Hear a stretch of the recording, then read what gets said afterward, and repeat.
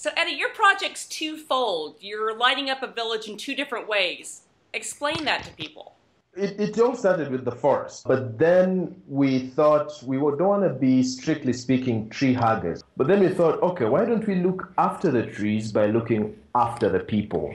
And we thought, let's turn on these guys' lights. We could tell them to turn off the lights as part of Earth Hour, but they don't have switches on the walls. So yeah, different. Yeah, it's different. People may not know about the Earth Hour Forest. Explain it to them. The Earth Hour Forest was an idea that we started. There were lots of tree planting initiatives that were going on in the country. And so ours was to say, how do we put this in one place? Okay? So that instead of you planting a tree in your backyard, someone else in their school compound, why don't we have a single place? And how many trees have you planted? Right now we have planted about 65 hectares. Planted right now, 65 hectares times about 400 seedlings per hectare. That's how many trees? That's a lot of trees. It's about 26,000 trees planted right now. And that's in one planting season. There are two planting seasons, which means we cannot plant everything at once. How much does a seedling cost? About $1 for two seedlings.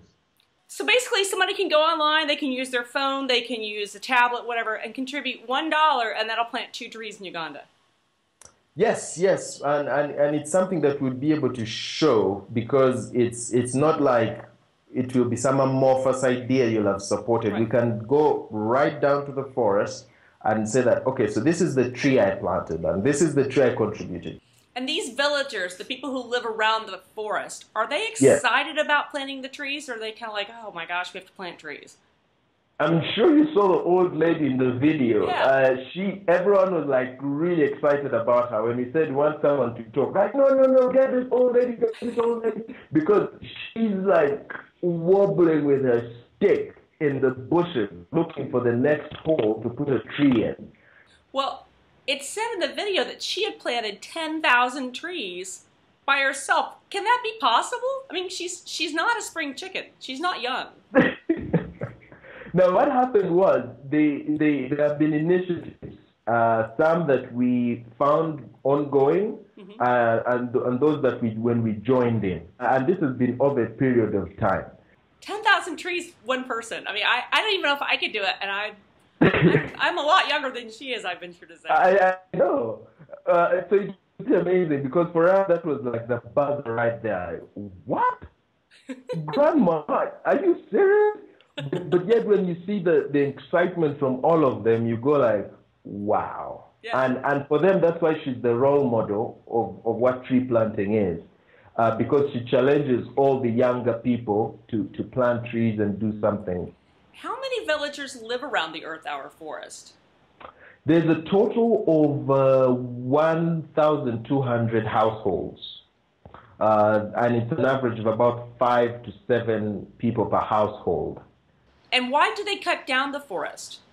It's because of the use of firewood and charcoal. Most of the households use the 3-stone fireplace, which is really getting 3 rocks, assembling them together and sitting a pan on top of the rocks. When you light up a fire right below that pan, there's lots of heat loss, which means you need more firewood to just complete a meal to cook. And if you do this over a long period of time, then you have lots of trees being cut down. Generation after generation after generation. Right? Exactly. Right. Even if they planted back the tree, they would need to wait 20 years for that tree to mature.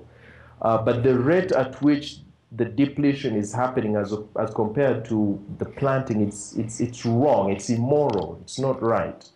So having done this for a very long time, there was barely any trees left. Do they seem to understand what's happening to their forest and the dire straits that they're in?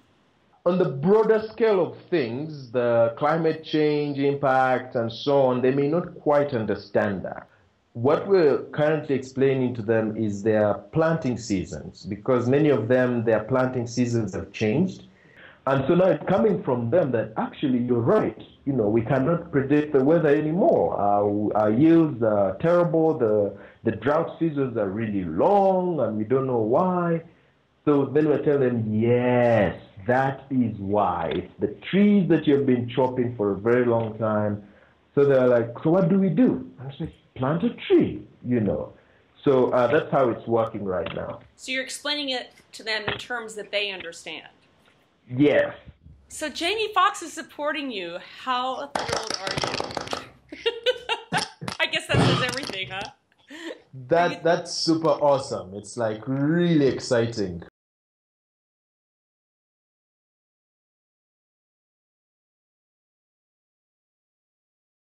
You guys did an amazing video. Tell me about that video. I just told the community that, guys, we have an opportunity to get someone to support us. But we need to show him why he should support us.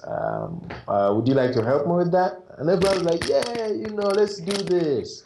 But we're really super excited. I think for us, it's an opportunity to say that if people come together from all manner of backgrounds, believing in this one thing and doing something about it, I think the sky is just the beginning, honestly. One of the things we really want to do is make this exciting. We don't want it to be a very, you know, straight-jacketed conservation idea, you know, hey, let's plant the trees. We want it to be fun, you know. How we do the planting is fun. How we meet the people is fun. It's excitement. I have a feeling with you at the helm, it's fun. No doubt in my mind it's fun. Good to hear that.